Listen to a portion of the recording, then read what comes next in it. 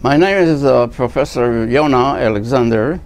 I'm the director of the Int'l University Center for Terrorism Studies, which is a consortium of universities, think tanks in over 40 countries around the world.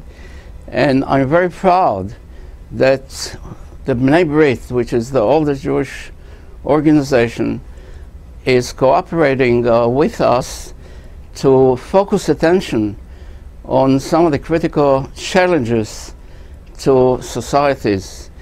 And I'm proud because we work together for the past 35 years, organizing seminars, conferences, publications.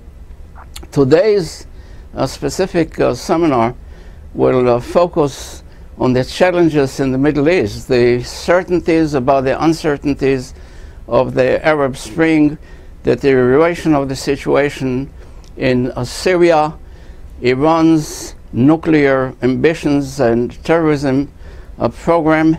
And the bottom line is, what can or should the international community do about this unfolding and future challenges?